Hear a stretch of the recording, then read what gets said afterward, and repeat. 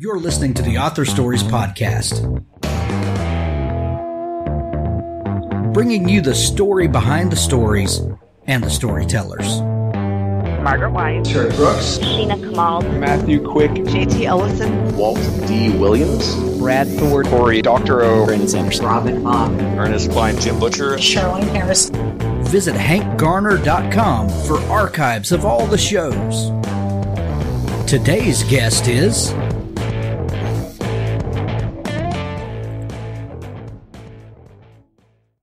Well, thanks for joining me again for the Author Stories Podcast, where I bring you the story behind the stories and the storytellers.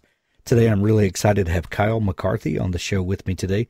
She has a phenomenal new book. It's called Everyone Knows How Much I Love You, and this is a fantastic addition to your summer thriller, psychological reads. This is a must-have for your bookshelf. Welcome to the show, Kyle. Thank you so much for having me, Hank. I'm excited to have you.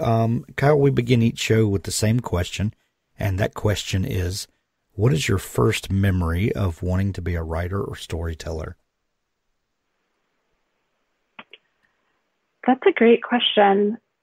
It's funny, I have so many strong memories of loving to read and the intoxication and escape that reading gave me. But I think my earliest memory of really wanting to be a writer is getting very angry at my mother and going for this long bike ride and experiencing how cathartic it was to work hard in my body to sort of alchemize that anger, and then wanting to put that experience into words, which is sort of a strange thing for a 10-year-old to want to do. But I wrote the story up for my fourth grade class, and I vividly remember someone in the class saying, "That is the most boring story I've ever heard." And maybe that was when I knew that I was meant to be a writer. That's amazing. Alchemize the anger is probably the best description of working through an emotion in a storyteller's way that I've probably ever heard. Taking this one thing, creating something completely different out of it. Writing can be very cathartic, as you illustrated. Is that something that you think about very often when you're working now? Is that kind of the alchemy of storytelling, or is it something that you anchor back to? I think it is, although there's a funny tension that runs through writing, because on the one hand, I think many of us write in order to understand or perhaps even master experiences that are painful or troubling. But on the other hand, once an experience has been completely explained, it becomes a little airless. And so it's not quite the same as therapy, where you sort of get some kind of crystal understanding of something and then it's no longer mysterious. So I think when I'm writing, I'm seeking that kind of alchemy, but I'm also mindful of the fact that to explain something fully to myself would probably be to drain it of its mystery. Yes. The paralysis by analysis, maybe. Yeah. Some things just need to kind of live and wonder a little bit, don't they? I think that's right. Yeah. So as a big reader, as a kid, do you remember the first book or story, series or author that you read that just completely transformed you and took you to another place? And do you remember what it was that kind of conveyed the power of story that it holds over us? I think my answer might be Nancy Drew, which is funny. In terms of like a kind of early reading experience that completely transformed or transfixed me. And I mean, I think as many children, I was sort of hypnotized by the repetitious nature of a series. There was something intoxicating about being put into a familiar world with a familiar rhythm, and yet there was also kind of mystery and intrigue going on. I think Nancy Drew has been a gateway drug for so many writers. You have no idea how many people have sat on the other side of the microphone from me and said that Nancy Drew was one of their earliest influences. And I know that was a kind of a stock of writers who wrote that series, but if they knew the impact that they had on this generation of writers, I think they'd probably be stunned. I think that's probably right. And Nancy Drew is also a sort of young girl who gets out and does things and figures things out, and her destiny is not wrapped up in marriage or romance. And I think even at 7 or 8, there was something interesting about that to me. It made the world feel wide. So I think that is also probably part of her legacy. Right. When did you know, Kyle, that you were going to be a writer? I think a lot of kids have imagination and illusions to, one day I'll do this, but there's something about people that decide they're going to be writers, that their life takes a certain path. And a lot of times that path is sidetracked by, little things like paying bills and, having to take care of families and things like that.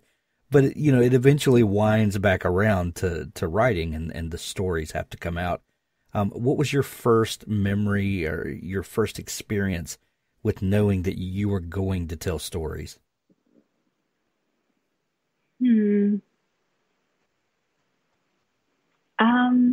It's funny. I mean, I think as a teenager, I got more interested in storytelling, and I actually wrote plays for a little bit. But again, I think I've always, even as a child, was interested in the way that people told stories. I was always very interested in the way that adults would talk about their day or relay a conversation. So I can remember listening to that and sort of trying to imitate that.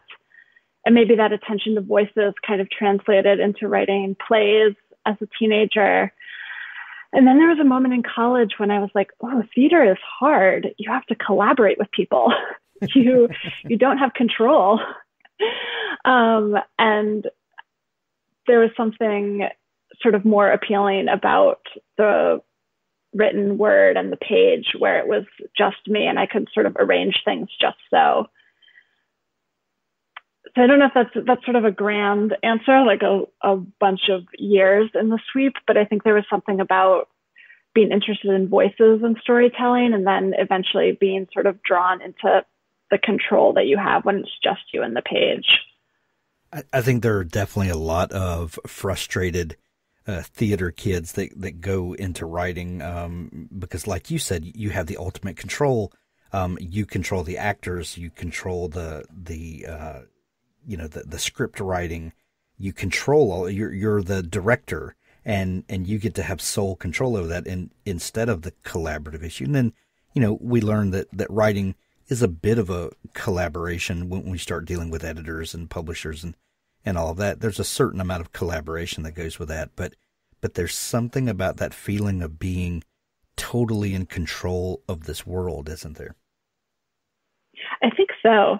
And again, I think it's what connects writing back to reading, because reading is also a very private experience. It's just you and the book.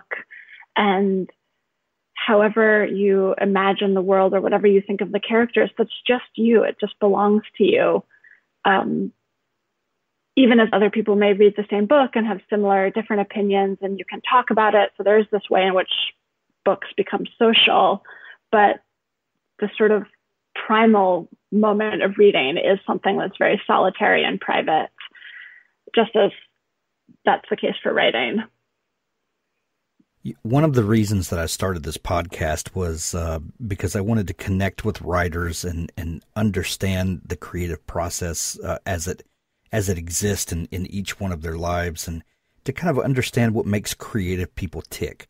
I know that you have a fascination with that as well, because looking at your website, you published a number of essays about writers and their process, and how they exist in the world, what makes them special, what maybe makes them a little off, from David Foster Wallace to Alison Alice Munro, Hilary Mantel. There's a number of those. What is it that helps you to connect to other creative people, and why do you like to study them?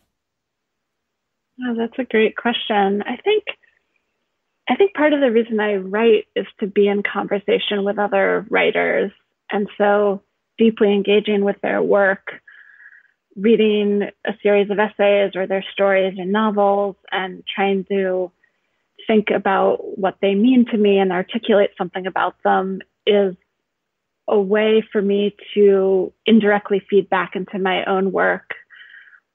I also think it's just fascinating to think about the arc of people's lives, particularly women's lives, and the way that fiction writing, which takes an enormous amount of solitude, can exist alongside or with raising children and, as you say, paying bills and doing the work of being in the world. So I think we're all trying to figure out how to be creative people, and it's always interesting to try to get close to another life and mind that's navigated those waters.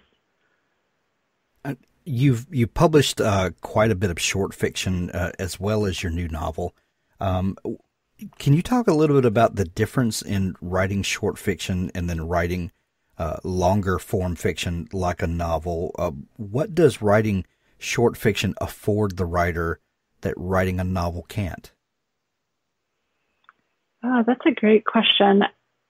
I think to write a good short story is relatively easy or possible, but to write a great one is almost impossible and takes a lot of luck.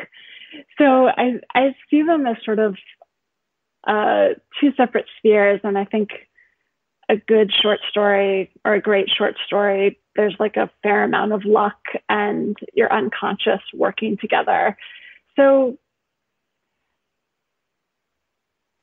I guess it's sort of maybe a chance to offer yourself up to the gods of creativity a little bit more. There's a little bit less, I don't even want to say there's less grunt work, because I think I've spent as much time on a short story as I have on a novel.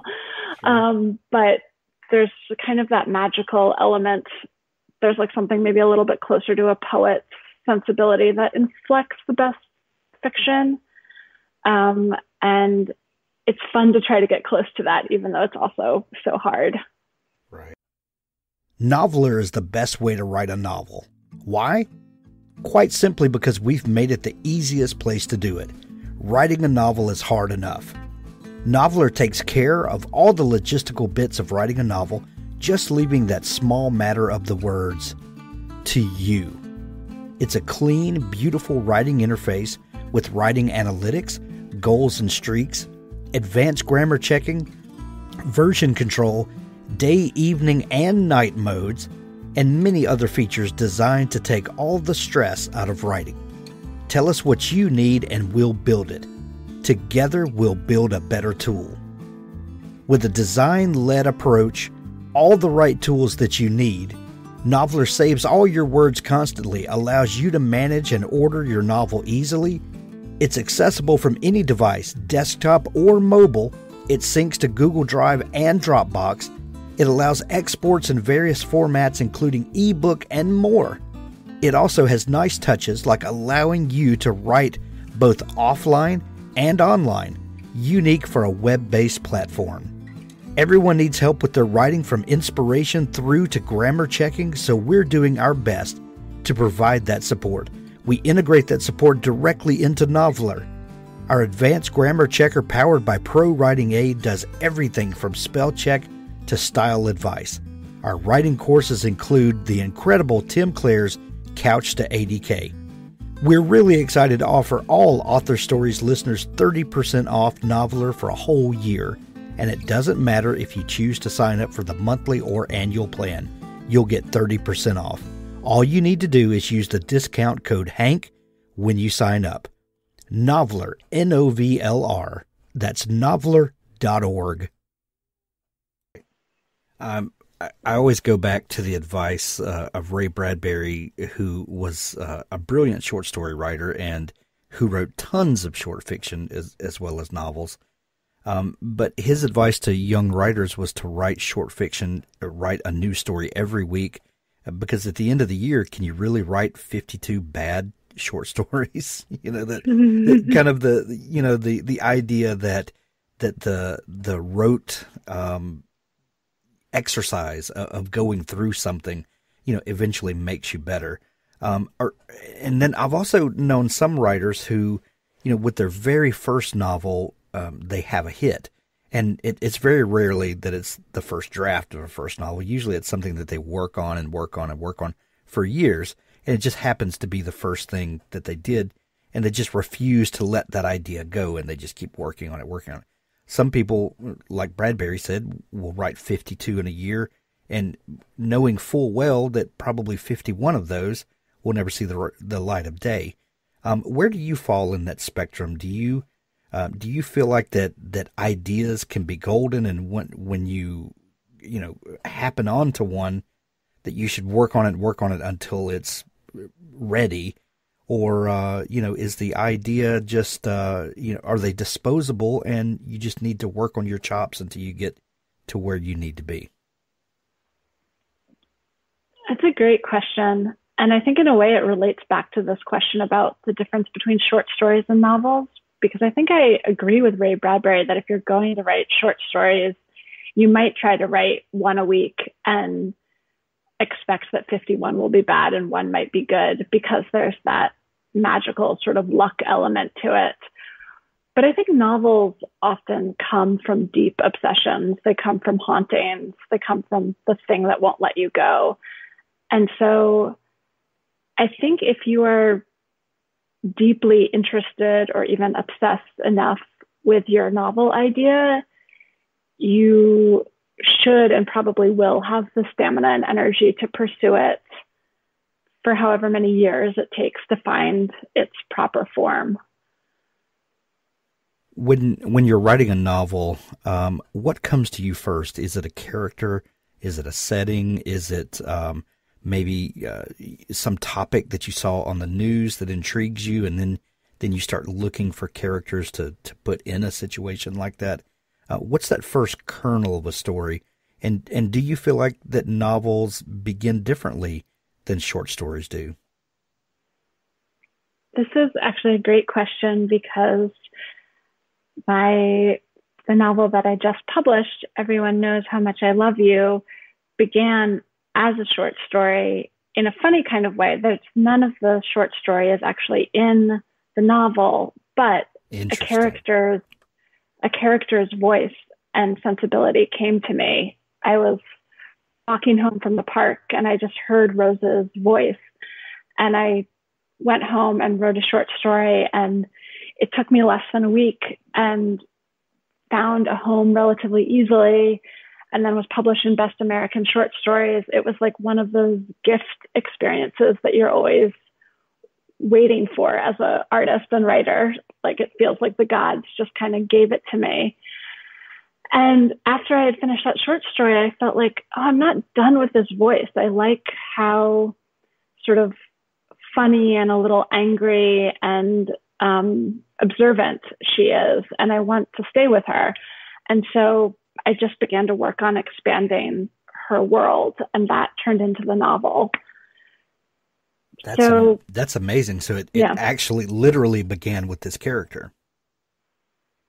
I think that's right. And almost her character, but to be even more precise, I think her voice and her sensibility. I think at the time I had been really trying to write sort of perfect sentences and a sort of third person omniscient point of view. And it was becoming very stiff and sort of perfectionistic. And there was something about discovering the freedom in her voice that was like, oh yeah, I want to follow this. This energy feels good to me. Now speaking of that, because you brought it up, the idea of first versus third person narration, do you feel like that there are certain situations that are better for one or the other? And do you feel like that first person can be more personal, for lack of a better term? And can it can it also be kind of claustrophobic? Could you talk a little bit about kind of playing with voice and where the story comes from for the reader? Where it comes from for the reader.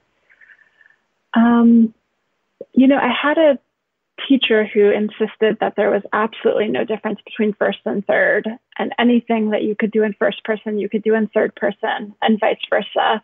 And I think he liked to say this because then we would argue with him and it would force us to try to articulate what we felt the difference was. Sure. And some part of me likes to say that I think he's right, that I think third person can be as intimate as first, and that there's sort of the analogy that almost seems right to me is like the difference between driving an automatic and a stick shift car. Like most of us feel more comfortable driving an automatic, just the way first person feels more comfortable for most of us. We're used to speaking in first person just in our daily lives.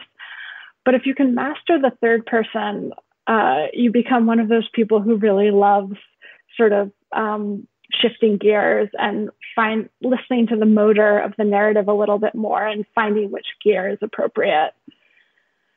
So that may be a little bit too metaphoric and abstract, but I like to think there's sort of more power in third, but I also think I'm still learning how to use it.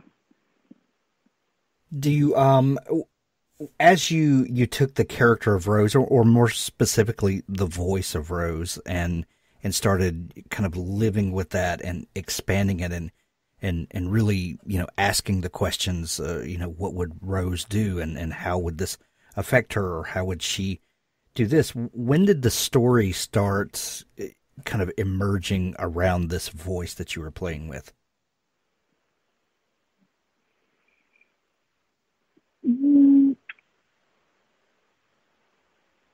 I wrote maybe two or three drafts very, very quickly and produced hundreds and hundreds of pages. And I think that process was about me sort of trying to seek out the story and the arc. I knew that Rose would be obsessed or deeply interested in her close friend, and I knew that she would sort of try to reach her close friend via the friend's boyfriend. But finding the exact arc took some time, and I think it was actually because I was willing to write quickly and throw away, like our friend Bradbury, that I was able to move towards the arc that felt right within about a year, 18 months, which maybe sounds kind of slow, but I think is actually pretty fast for novel writing, at least in my own experience. So let's talk a little bit about the story that kind of rose up around the character of Rose. Mm-hmm. Everyone Knows How Much I Love You is, very much feels like a thriller, a psychological suspense novel. Did you have any idea what the genre would be like as you started writing her and her story? I did not. I don't think I had any idea for a few years. And then I showed it to my writing group, and I'll never forget someone saying, "Oh, I think you've written an erotic thriller." And I just laughed. But I thought, well, that's great. Maybe people will read it if it's a thriller. But it certainly wasn't my intent. World Anvil is a browser-based world-building platform designed for all world builders, writers and novelists, dungeon masters, game developers, and everyone else. World Anvil keeps your world setting safe and organized, helps you find your characters, locations, plots, timelines, and maps quickly and easily as you write. Then, if you choose, you can showcase your amazing world building to the world, beautifully and interactively, to keep your readers engaged. You can even use our professional tier to build your career selling access to behind-the-scenes content your readers will love and growing your community. Build your world setting in any genre with over 25 custom-built world-building templates, complete with prompts to inspire your creativity. Allow your readers to explore the public parts of your world in an innovative new way with interactive maps, timelines, and wiki-style articles. Give special access to co-authors, beta readers, customers, or patrons to see exclusive behind-the-scenes content. There's a free version to get started with all of the major features. Guild membership offers you a host of extra options, including comprehensive privacy settings, co-authors, presentation options, and so much more. Join our community of over 800,000 world builders, including professional authors. Take part in competitions and learn more about world building at this fantastic online community. Use the coupon code HANK to get 20% off all 6 and 12-month subscriptions. WorldAnvil.com. I'm a recent convert, and I know you will be too.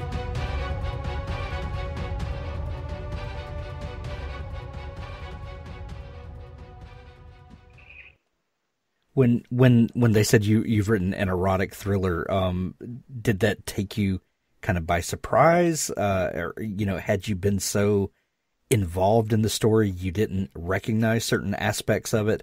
Or kind of what awakened you to what other people thought of the story?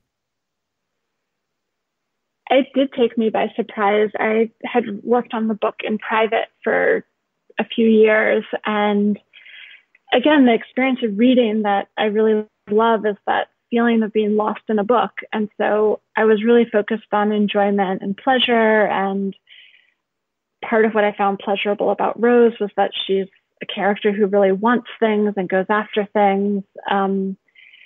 She has career ambitions. She has sexual desires. She pursues them. But I certainly wasn't thinking that it would be sexy or a thriller in any sort of traditional or conventional sense. I think when you get your MFA, you're sort of always told that literary fiction is kind of boring, or that sometimes people sort of relate to it like medicine or something. And so I was excited when my writing group had this reaction to it. But I wasn't sure if anyone else would share that reaction. And then when my agent and I went out with the book and editors started to get back to us, I realized, oh, wow, people really do see this as a kind of thriller. And it was exciting to me, and also a little funny because it's not something I set out to do. What do you think about those genre designations? As someone who was kind of writing literary and thinking in those terms, but very aware of what people's perceptions are of genre designations. How did you feel about that? I mean, I want the book to reach as many readers as possible. And so if a certain genre designation helps the book reach more readers, I think that's really wonderful.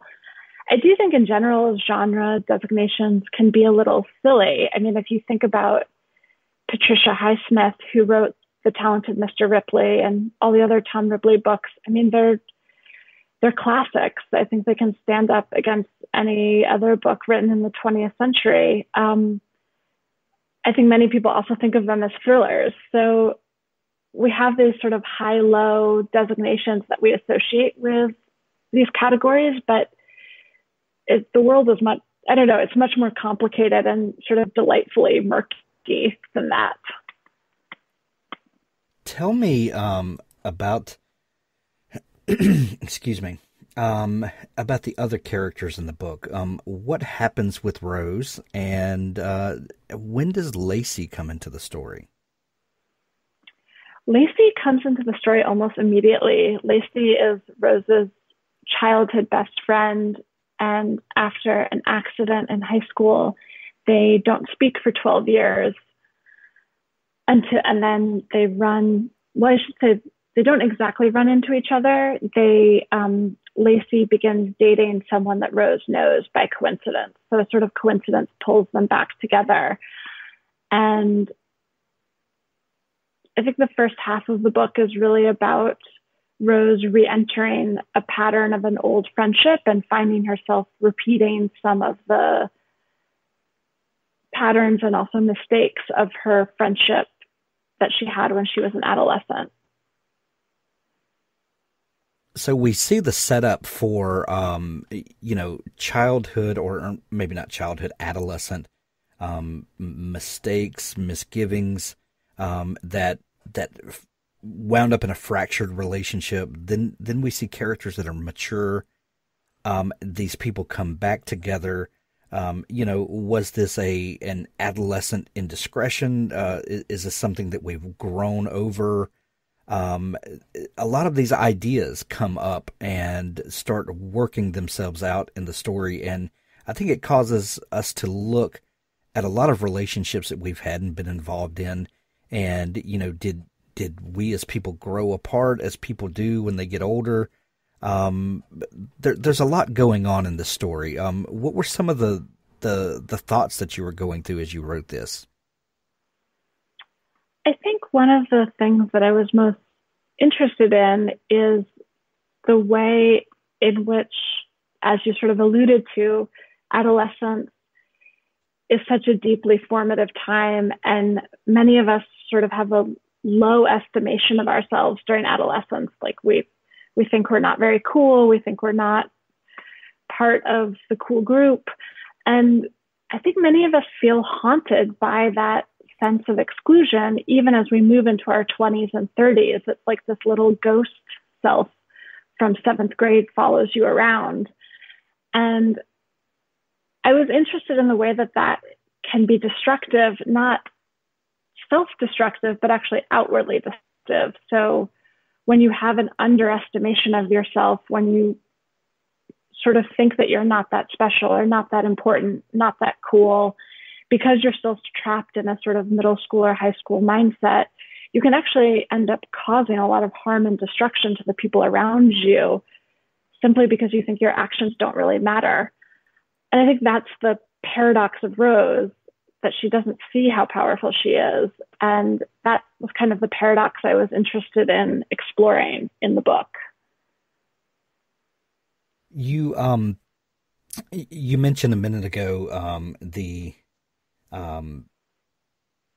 excuse me one second, I have to clear my throat. I apologize. Go for it.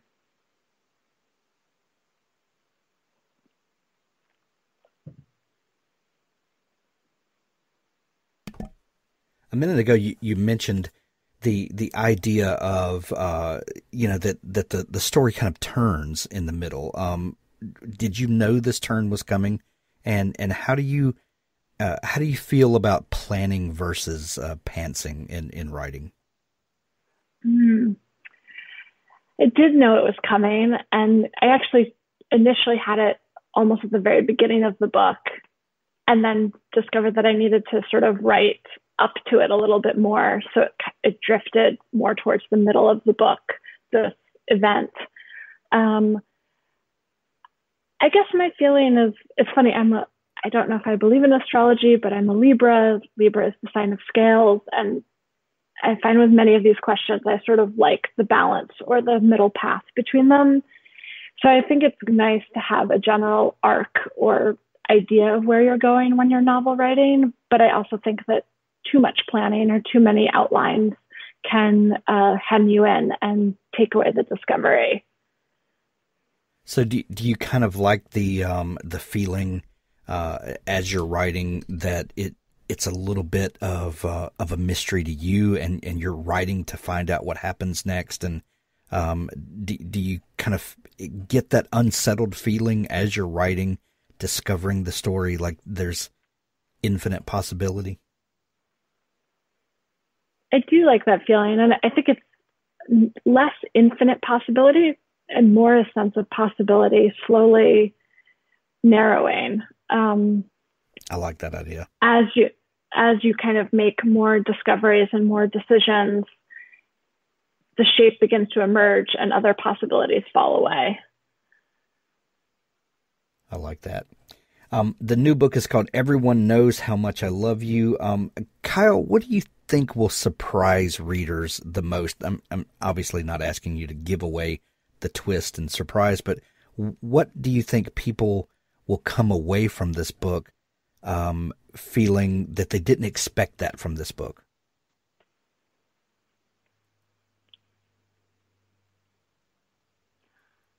I hope they find it funny in places. And I hope they find themselves sort of delightfully shocked at what Rose does.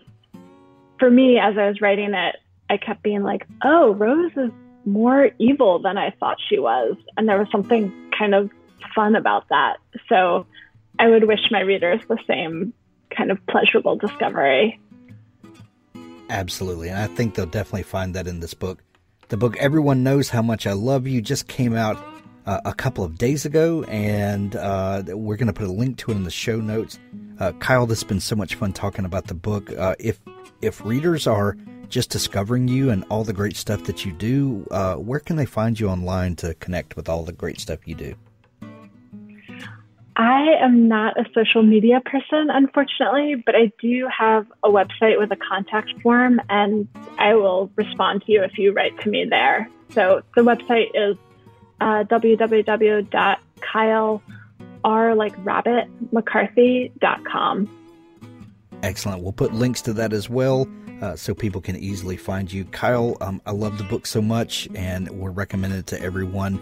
Thank you so much for taking time to come on the show today. Thank you so much for having me and asking such great questions. Want to grow as a writer and take your writing to the next level? Give Pro Writing Aid a try. Pro Writing Aid is a grammar checker, style editor, and writing mentor in one package. Pro Writing Aid will never replace a human editor.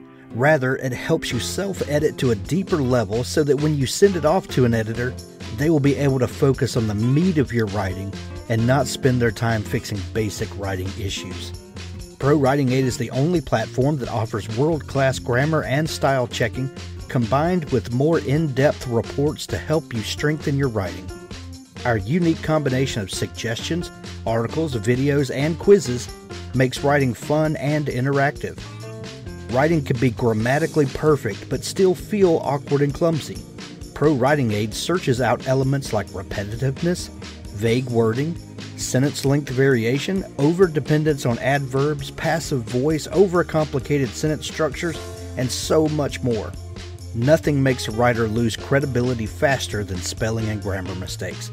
Submit clean, error-free writing. Go to ProWritingAid.com and use code HANK20 for 20% off of Pro Writing Aid Premium. Pro Writing Aid. Check it out today.